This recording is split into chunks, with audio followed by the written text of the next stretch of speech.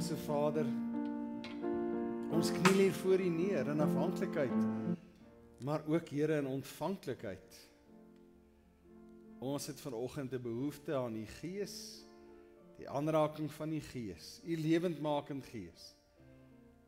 Ja, Here, wil U dan nou in hierdie oomblikke met ons wees.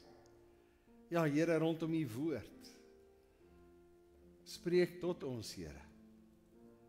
Fluister tot ons deur die werking van U Gees wat in ons woon. Amen. Goeiemôre, baie welkom. Ek groet U in die naam van die Vader, die Seun en die Heilige Gees. Mag jy ook vanoggend die Here se nabyheid beleef, mag die Here ook vanoggend deur sy Gees vir elkeen van ons kom ontmoet op daardie plek waar ek en jy vanoggend is. Ons het verlede week 'n bietjie stil gestaan by die tema. Enrico, help my net met die. Daar sy. Ons het afgeskop met die vraag, waar sal ons begin bou? En net om weer 'n bietjie net ons geheue te verfris, ons het vir mekaar gesê, ons bevind ons tans op 'n plek waar ek en jy nie links of regs kan kyk en waar ons nie een of ander vorm van, kom ons sê dan, vernietiging kan waarneem wat die gevolg is van die laaste 18 maande in ons land en in ons wêreldse geskiedenis. Dit bring ou dan by die vraag, as ek so rondom my kyk en ek besef, maar dis 'n seisoen vir opbou, dis 'n seisoen vir regmaak, dis 'n seisoen vir herstel, waarvan ek deel is, waar moet ek begin?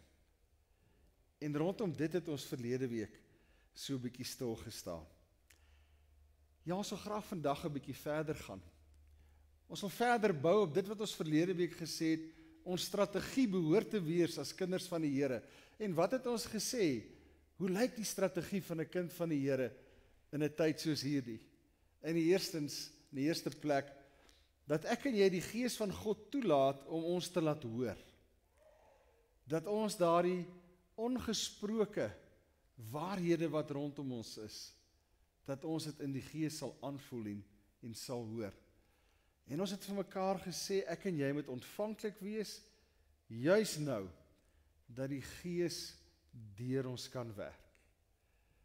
En daarvoor het 'n momente van rus nodig. In ons gejaag is dit baie moeilik om die stem van die Here te hoor. Ons het ook vir mekaar gesê, die ideale plek is gewoon waar ek is, waar ek leef, waar ek werk. Tweedens het ons gesê, kind van die Here, in aansluiting by Paulus, dat ons 'n fyn aanvoeling moet hê vir die omstandighede en die mense rondom ons, en dat dit ons sal diep raak. As 'n ou daardie gedeelte lees, waar die Here Jesus hartseer geraak het oor Lazarus, is dit so mooi om in die Grieks te sien, daar staan letterlik, sy ingewande het omgekeer. Daar was 'n beroering in hom. So beskryf die Grieks as die Here Jesus aangeraak is deur die nood van ander, die trane van ander. En ja, die volgende in ons strategie is, stort dit wat jy sien en hoor by die Here uit. En vertrou vir hom om te voorsien. Soos ons verlede week gesê het, op die mees onwaarskynlike plek, by die winkeleienaar wat gestroop is daar nou kos wat voorsien word vir 'n gemeenskap wat nou honger het. En dan laat die Here die deur van die onmoontlike oopmaak. Kom ek en jy konsentreer op wat ons in ons hand het en wat ons self kan doen. En dit bring ons by vandag se tema. En ja, verlede week, vandag en volgende week is 3 kort temas rondom 'n bepaalde saak, en daarmee kan ons maar sê, gaan ons dit afhandel. En dan is dit uiteraard weer lang naweek. Maar voor dan wil ons graag hierdie kerngedagtes ons eie maak uit die lewe van Nehemia. Die vraag is, saam met wie sal ek bou? En inderdaad, dit is 'n vraag wat kardinaal is om te antwoord. As ek die jaar vat wat verby is, dan vir my persoonlik is dit asof COVID die mees onwaarskynlike van bouers saamgesnoer het om te bou.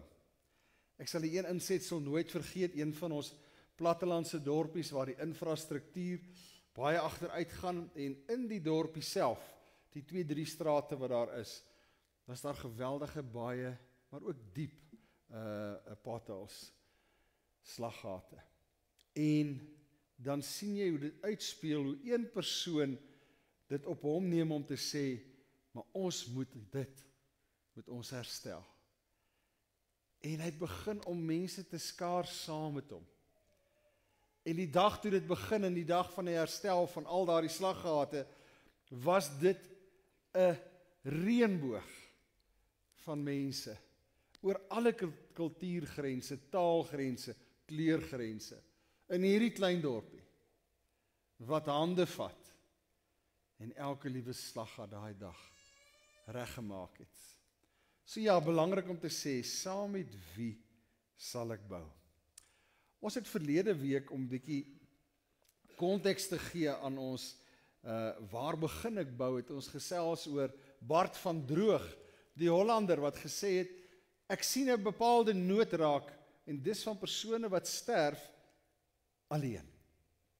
Geen familie om hulle op te eis nie, en die staat begrawe hulle. En hy was gewoon 'n stadsdigter, en hy het gesê, maar ek gaan nou 'n verskil maak. Ek sal hierdie begrafnisse bywoon, meer nog, ek sal 'n gedig skryf vir die afgestorwenes. Hulle sal nie meer alleen sterf nie. Vandag wil ek graag met julle ietsie deel rondom Greg en Georgie. Hulle het mekaar ontmoet by hierdie welwillendheidsorganisasie, wat spesifiek dan fondse insamel vir persone wat breinkanker het. En die rede hoekom hulle daar was, beide van hulle het 'n pad gestap met breinkanker en is in remissie. En so het hulle mekaar ontmoet. En hulle het verlief geraak en hulle het getrou. En toe word daar by Georgie 'n droom gebore. Hulle het by haar ouers gebly op die familieplaas en daar was 'n ou vervalle houtskuur. En haar droom was, dit moet hulle huis word. Maar sy het iemand nodig gehad om saam met haar hierdie projek aan te bak, om dit te bou. En so het sy aanvanklik dit dan met Greg gedeel, en die hele, kan ek amper sê, beeld wat sy voor haar gesien het, was in die middel van hierdie skuur, moes daar 'n vierkantige struktuur wees, van 2 vlakke. Die een waar Greg sy ding kon doen, en die ander een waar sy as kunstenaar, sy's 'n kunstenaar, 'n ateljee gehad het en haar kuns uitgeleef het. Nou as 'n ou sien hoe lyk die skuur, dan besef 'n ou dit wat sy gedroom het, baie onwaarskynlik is, en wat dit meer onwaarskynlik gemaak het, is, die reëlings in daardie dorpie is enige gebou ouer as 35 jaar, word verklaar, jy mag nie meer aan daardie gebou raak nie, hy moet bewaar word. So ja, hulle kon hierdie houtstruktuur gebruik, maar letterlik elke plankie, elke balk moes behou word. En dit het die uitdaging soveel groter gemaak, om met so 'n gebou 'n huis te skep. Daar kan julle sien ook dan regs onder, waar hulle dan nou daardie hout aan die kant verwyder het. Maar hulle moes hulle nommer, nie een van daardie stukkies hout mag nie gebruik geword het nie. So Greg koop in op hierdie droom wat sy het. En ja, daar is die eindproduk. Hoe hulle letterlik met hulle eie hande oor 'n tydperk van 18 maande hierdie skuur omskep het en daardie vierkant gestalte aangeneem het in die middel van hierdie nuwe woonhuis van hulle. Hulle het gesê, daar's een ding wat ons dryf, en dis die feit dat ons 'n tweede kans in die lewe gekry het. Ons behoort nie te geleef het nie, maar ons leef.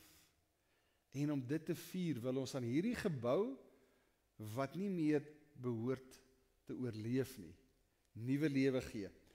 En daar is dan die 2 skuifdeure wat die ingang is, die houtdeure van die ou skuur, En agter dit, as jy dit oopskuif, is die 2 nuwe deure van hulle hoofingang, om ook 'n stukkie van daai simboliek verder te vat. Nou kom ons sê in 'n neutedop, wat was hulle strategie? Hulle het in die eerste plek, veral dan Georgie, die moontlikheid raak gesien, want sy het letterlik elkeen van hierdie stukkies planke gevat en met 'n staalborsel eers die mos wat daarop gegroei het, verwyder. En toe het sy met 'n proses begin om dit te behandel. En sy moes 4 keer die bepaalde olie oorsit, voordat daardie hout 'n nuwe karakter gekry het. So sy letterlik uit die dooie iets nuuts geskep, wat kon teruggesit word, en deel geword het van die huis. En ja, hulle het vriende en persone, 'n argitek gevind, wat hulle droom gedeel het. 'n Argitek wat gesê het, ek is bereid om te ontwerp, al is ek besig om te ontwerp, met hout, wat eintlik op 'n vuur hoort. En ek sal vir jou hierdie vierkant ontwerp binne in die huis, al maak dit nie vir my sin nie. Dis 'n aangrypende verhaal, as jy dit self bietjie op YouTube wil gaan kyk, daar's mooi video's daaroor, hoe dit vorm aangeneem het. So ja, hulle het iemand gaan kies, wat dit met hulle kom deel. En baie dae moes die vriende, in 'n sekere sin, alleen met die bouery voortgaan, want veral sy het nie net die breinkanker gehad nie, daarna onophoudelik, het ander vorme van kanker gemanifesteer, as ook ernstige velkankers, en in daai stadium het sy alreeds 90 sulke prosedures moes ondergaan. So daar was baie dae wat sy gewoon net die krag gehad het om van die huis af te stap tot by die skuur en te gaan sit. Dan was haar kragte op vir die dag. Maar die wat sy saam met haar gehad het, die wat sy gekies het om saam met haar te bou, het haar droom in hulle harte gedra. En hulle het hierdie bouprojek deurgesien. So ja, hulle het volhard ten spyte van die baie uitdagings wat daar was. En die gevolg, 'n voltooide huis. Die gevolg, die bevestiging, dat tweede kans in die lewe moontlik is. Soos dit vir hulle was, ook in die geval van hierdie ou, vervalle houtskuur. En dit bring ons by Nehemia. Nehemia moes 'n besluit geneem het om te sê, maar hoe gaan ek dan hierdie projek afhandel? En die antwoord was eenvoudig, hande. Ek het hande nodig. Ons het dit verlede week ook vir mekaar gesê, ek en jy moet teruggaan, ons moet gaan kyk waar ons leef, waar ons bly, waar ons werk, waar ons vriendekring is, maak nie saak waar nie. En ons moet die Here se Gees toelaat om in ons te werk, om te wys waar gebou moet word. Maar dan moet ons besef, daar's hande nodig om te bou. Dis my en jou hande, wat daai bouwerk moet doen. En so het Nehemia met hierdie selfde vraag geworstel. Wie sal ek laat bou? Sal ek net bouers laat bou? Sal ek opgeleide mense laat bou? Wie sal ek laat bou? En daardie proses het hy deurgegaan. So as kyk in Nehemia 2, ek het hulle vertel dat hierdie sending God se goedkeuring wegdra, en hoe hy my gehelp het, en ook wat die koning gesê het. En toe was hulle reaksie uitstekend, kom ons begin dadelik bou. Hulle het dadelik begin gereed maak om die werk te doen. Ons het ook verlede week met mekaar gedeel, hy het 'n proses deurloop. Hy het begin om letterlik almal te besoek, waar daar die mure afgebreek was, waar die stadspoorte vernietig was. En as ons dan verder lees in hoofstuk 2, wie gebou het, kom ons agter, hy het letterlik elkeen wat sy hart hierdie droom van die herstel van die mure en die stadspoorte van Jerusalem gedeel het hy betrek. Ons lees daarvan politici, ons lees daarvan ouens wat betrokke was, priesters, leviete, ons lees van aptekers, ons lees van besigheidsmanne, letterlik elkeen, en ons lees net op een plek. Ons gaan nou daarby kom van wie nie gekies is nie. Vers 19, wat dink julle, doen julle? Van buite af, baie kritiek. Van buite af hierdie vraag, julle klomp Israeliete, wat niks anders is as ballinge met niks in julle hande nie. Wat dink julle, doen julle? En dan sien ons sy antwoord. Die God van die hemel sal ons help om suksesvol te wees. Ons is sy dienaars en ons sal die bouwerk doen, maar julle het geen plek of reg hier nie. Julle moet ook nie dink dat julle in Jerusalem onthou sal word nie. Baie sterk antwoord om te sê, weet jy wat? Die Here het vir ons hierdie droom gegee en daarom gaan ons dit doen. Wat jy ook al sê, maak nie saak nie. En ek dink dis baie keer waar ek en jy daai tree teruggee, waar ek en jy sê, ek hoor by die Here, waar ons begin om te deel, waar ons begin om 2, 3, 4 te word, wat sê, maar kom ons doen hierdie ding, en dan hierdie stemme van die nayseiers. Wat dink julle, doen julle? Jy het glad nie die opleiding. Hoe dink jy ooit kan jy sukses van daarvan maak? Wat gee jou ooit die idee dat jy so iets sal kan doen? En wat doen ek en jy dan? Ons gee daai tree terug en sê, ek het seker verkeerd gehoor. Dit is so, ek het nie die vermoë of die talente of die spesifieke opleiding om hierdie ding te doen nie. Vir 'n oomblik terug na Greg en na Georgie. Hulle het geen opleiding ooit formeel gehad om enigstens een steen op 'n ander te sit nie. En hulle het hierdie hele projek het hulle afgehandel. En hy is eerlik genoeg om te sê, ek het elke dag tyd spandeer op Google om te kyk hoe ander dit doen. Die reaksie vers 20 is belangrik. As ek en jy hoor die Here sê, daar is iets wat ek en jy moet doen, daar's 'n plek waar ons moet bou, en ek deel dit met iemand, en iemand sê, maar ek kan daai droom saam met jou droom, kom ons doen dit. Dan kan jy nooit toelaat, dat iemand wat sê, wat dink julle doen julle, ons in ons spore kom stuit nie. Ons het reeds gesê, elkeen wat toegewyd was, elkeen wat bereid was om voor sy of haar huis te bou, het gebou. Behalwe vers 5. Die mense van Tekoa het die volgende gedeelte opgebou, maar die vooraanstaande mense onder hulle was nie bereid om sulke handewerk vir die Here te doen nie. Dis 'n gegewene, Nehemia moes daarmee vrede maak, en ek en jy moet ook. Nie almal gaan ons droom deel, nie almal gaan dit wat ek en jy hoor by die Here, gaan daarby hulle hande wil voeg nie. En dis iets wat ons gewoonheid moet aanvaar. Dan Nehemia 4, los hulle, laat hulle maar hulle muur bou, dit sal in elk geval nie hou nie. As 'n jakkals daarteen opspring, sal dit omval. Die herbou van die muur was besig om stadig maar seker te vorder.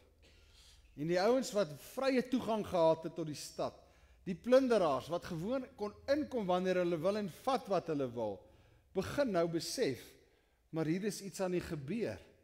En is hulle wat sê, in 'n baie neerhalende toon, moenie worry nie, hierdie ou muurtjie, laat 'n jakkals teen hom opspring en hy sal omval.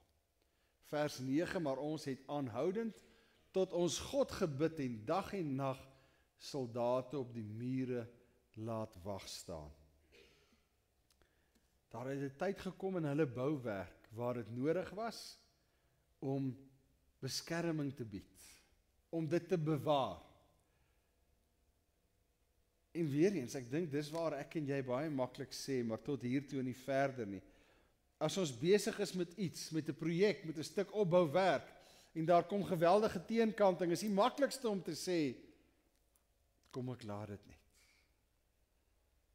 Vers 15, toe ons vyande agterkom dat ons weet van hulle planne om ons aan te val, het hulle besef dat God dit in die wiele gery het. Daai besef dat die Here die een is wat aan die einde van die dag na ons kyk, wat aan die einde van die dag in beheer is. In vers 17, die leiers van die volk het almal wat aan die muur gewerk het, elke dag besoek en aangemoedig. As die Here vir my die droom gee, het ek daarmee ook 'n stukkie verantwoordelikheid. Om hulle wat saam met my die troffel spreekwoordelik optel, te ondersteun en te bemoedig. Wat was Nehemia se strategie? Hy was nog nie eers terug in Jerusalem nie. Hy was nog daar in ballingskap, toe hy die mure kon sien, die stadspoorte kon sien, hoe dit lyk, nadat dit herstel is, voordat daar 'n enkele steen gelê is. Wat het hy beleef? As hy begin praat met mense, wat sien hulle? Hulle sien die bouvalle, hulle sien die ruïnes, hulle sien die verwoesting. As ek en jy moet die vraag vir onsself vra, wie gaan ek saam met my laat bou? Is dit die eerste ding wat ek vir myself moet sê? Dit wat ek sien, daai visie, daai droom, dit wat die Here my gewys het, wat ek deur die fluistering van sy stem gehoor het, moet ek met ander kan deel, sodat hulle kan verbykyk, nie die ruïnes raak sien.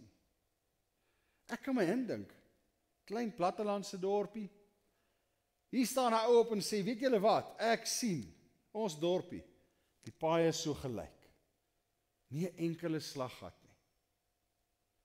En die ou wat langs hom staan, is jy ernstig? Kyk net hier, hier is nie 'n vierkante meter waar nie 'n gat is nie. Ek sien, 'n pad wat gelyk is, geen slaggat. Om hulle saam met jou te kan vat, moet jy dit wat jy sien, wat die Here vir jou wys, wat nog nie bestaan nie, moet jy kan deel. Dit was Georgie se grootste taak om te sê, al hierdie houtjies, ek dink al wat se 1600 wat weer gebruik moes word. Ja, dit is reg. Voor ons is 'n verslete stuk hout, deurtrek met mos, maar ek sien eikehout waarvan die greine afgeets is. Dis wat ek sien. En sy moes dit verkoop. En dan kies ons elkeen wie se hart by die bouprojek is. Elkeen wat kan insien, maar dit wat jy met my deel, kan nie van jou kom nie. Die Here moes dit vir jou gewys het. En ons gaan saam verantwoordelikheid neem om dit wat die Here vir ons wys, om dit te doen. En dan die uitdagings. Dat ons vir mekaar sê, uitdagings is deel van die lewe. En dit gaan nooit ophou nie. Letterlik soos hulle met die een hand 'n wapen en die ander hand 'n troffel, gaan dit soms vir my en jou ook nodig wees, as ons bouprojekte aanpas, waar opbou ter sprake is, dat daar teestand sal wees, swaar kry, deel van ons pad. So ek wil weer die vraag vra, en ek wil vir 'n oomblik vra dat jy net sal kyk, en die Here toelaat om vir jou iets te wys. Alleen kan ek en jy nie bou nie. Wie sal saam met ons kan bou? Ons het in hierdie tyd, veral op die tydperk toe die golf regtig waar sy piek bereik het ons soveel gesinne gehad wat siek was. Maar ons het net soveel oproepe gehad om te sê, maar hoe kan ek help? Toe ons besef, maar iemand moet kos maak. Daar's gesinne wat almal gewoon net nie in staat is om kos te maak nie. En die oomblik toe ons daai, wat ons hoor begin deel, die oproepe, die e-pos om te sê, ek kan kos maak. Gebruik my. Hier is my hande. Ja, soms is dit op ongeleë tye. Maak nie saak nie, hier is my hande. Gebruik my. 'n maatskappy met wie dit uiteraard swaarder en swaarder begin gaan het. Een van die werknemers, wat gaan en sê, maar meneer, dit lê op my hart, die Here sê vir my, ons moet begin bid vir ons maatskappy. En ek sien kans om 'n Bybel oop te maak, om 'n stukkie te lees, mense bymekaar te kry, en te begin bid. Sou hierdie eienaar 'n jaar terug ja gesê het? Nee. Wat was sy reaksie nou? Doen dit.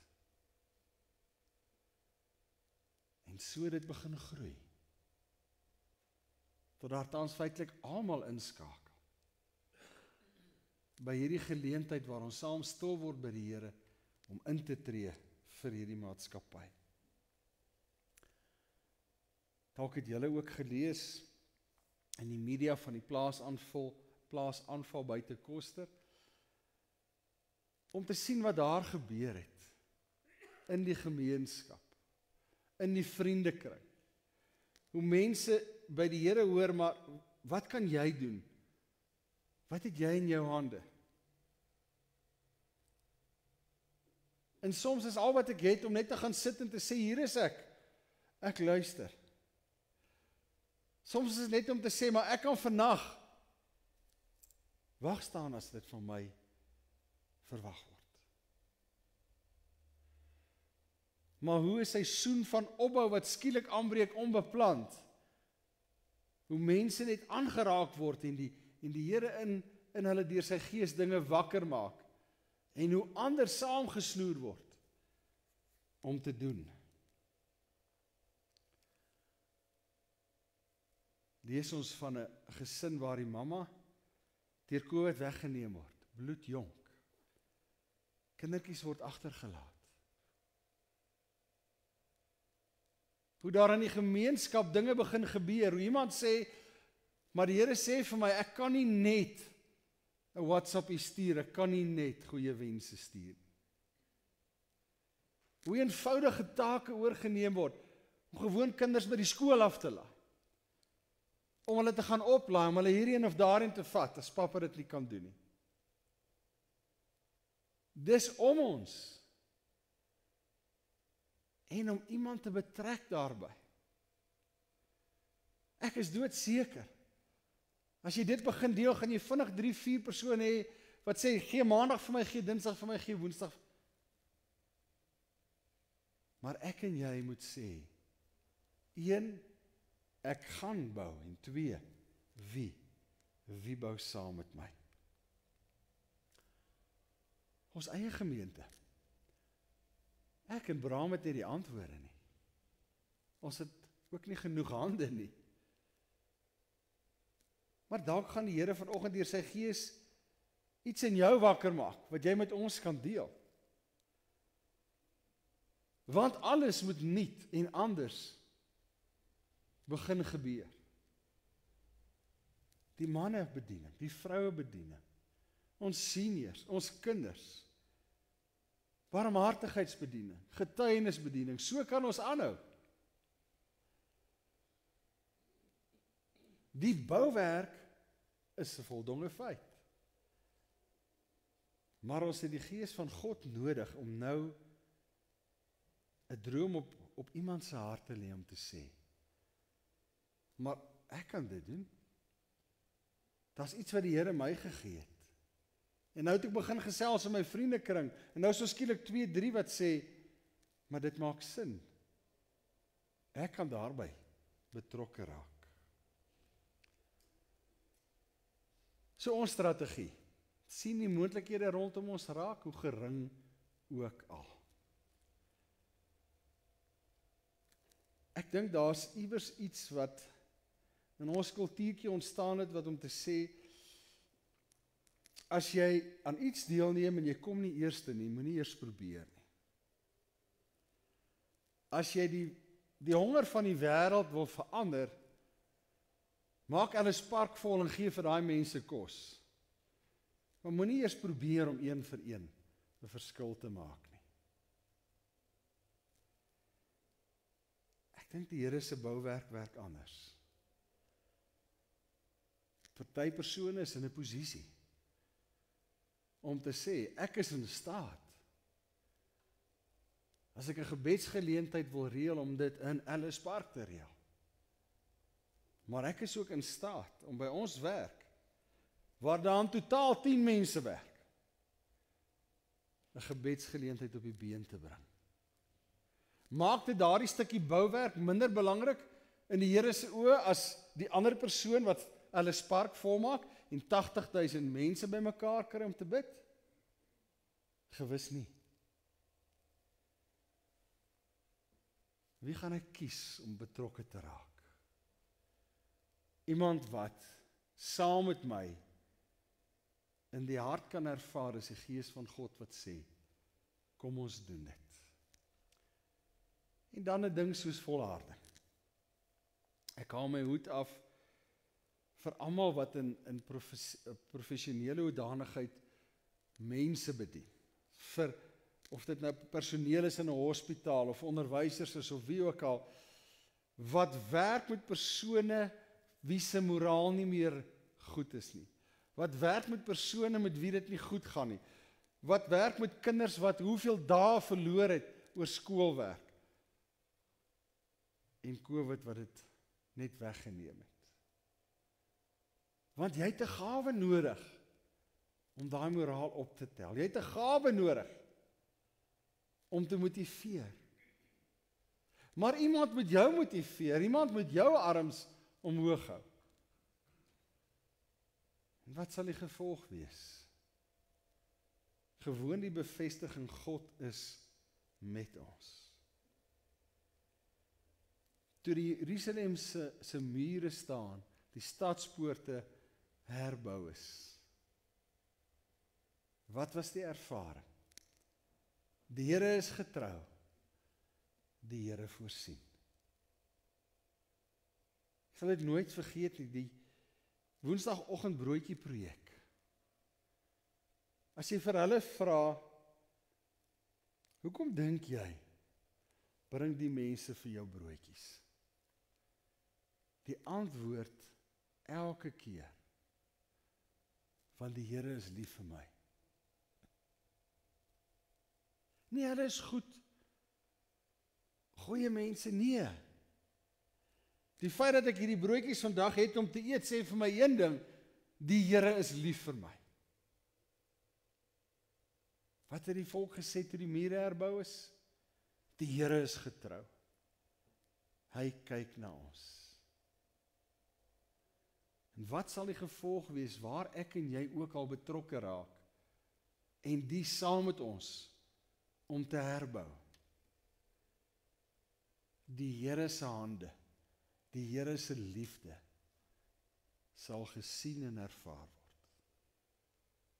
En ek en jy die voorreg om 'n verlengstuk te wees van sy hande. Hemelse Vader, ons dankie.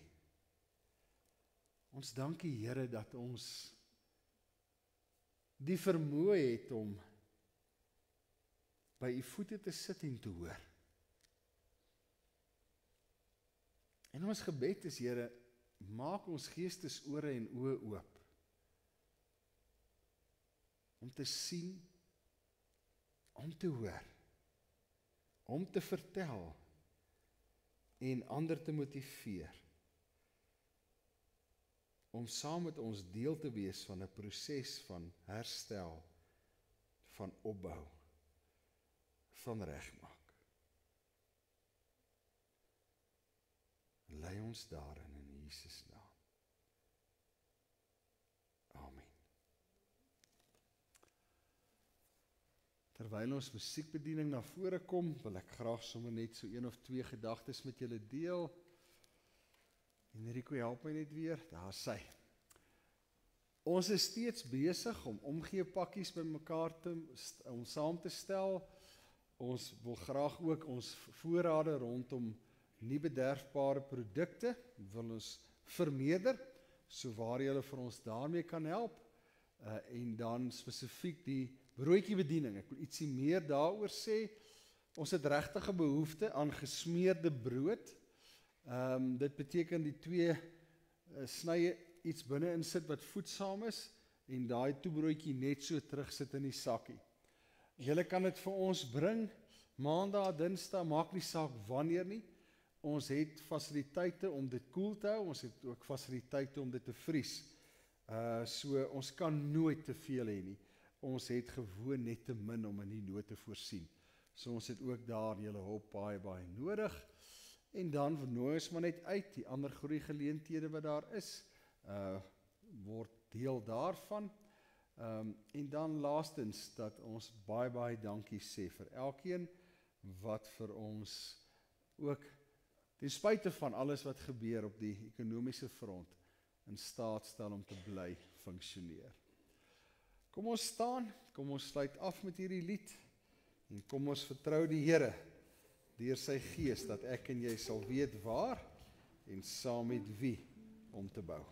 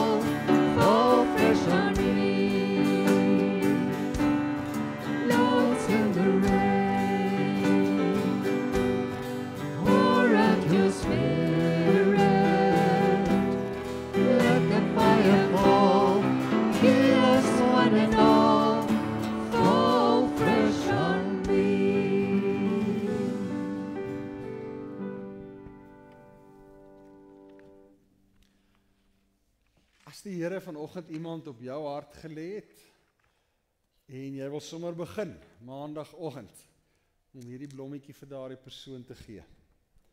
Dankie Louis, dankie Marietjie. Mag elkeen van julle 'n wonderlike week hê. En ja, as daar gedagtes by jou gebore is vanoggend, kontak ons, kontak my, e-pos, WhatsApp, maak nie saak hoe nie. Kom ons ontgin en ons hoor die stem van die Here. Die genade, die barmhartigheid en die liefde van God ons Vader is my en jou beskore. Dit bly 'n voorreg. Maar dit word 'n verantwoordelikheid, want ek en jy is sy beelddraers. Gaan dan en wees die draers van sy genade, barmhartigheid en liefde. Amen.